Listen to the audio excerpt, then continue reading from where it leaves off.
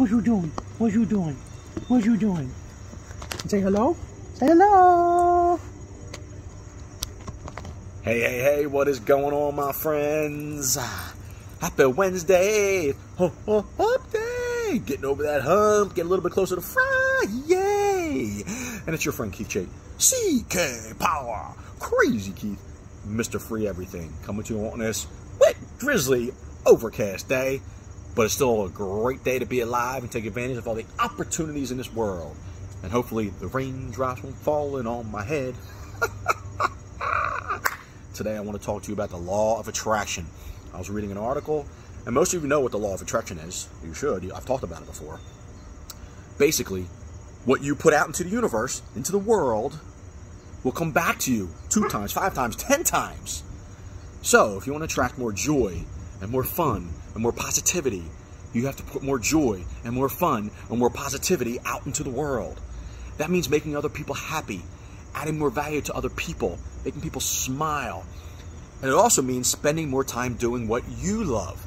Because when you are in a state of joy, in a state of positivity, in a state of happiness, you will attract more joy and more positivity and more happiness, and also more joyful, positive, and happy experiences into your life.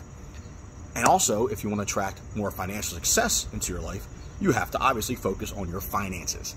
Pay more attention to your money situation. You have to educate yourself on better money management practices.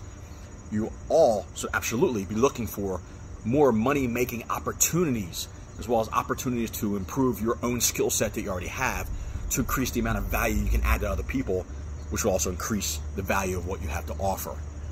That is how you raise your energy. That is how you raise your vibration to match what you seek to experience more in your life. Remember, the universe rewards those of us who take action. Take action.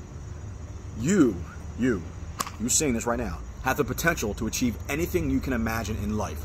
But to realize that potential, you must be willing to move beyond your comfort zone and take brave, bold action towards your goals and dreams. I'm not saying you have to take both feet and jump off the diving board all the way out of your comfort zone, but you got to start taking little steps out of there and go beyond that circle. Be brave, be strong, and go after those goals and dreams. So my question to you today is, my friends, are you ready? Are you ready to take the next step? It's time to go out there and get it, my friends. It's time for you to take the next step, go to the next level. Let's go out there and get it, baby. Let's go!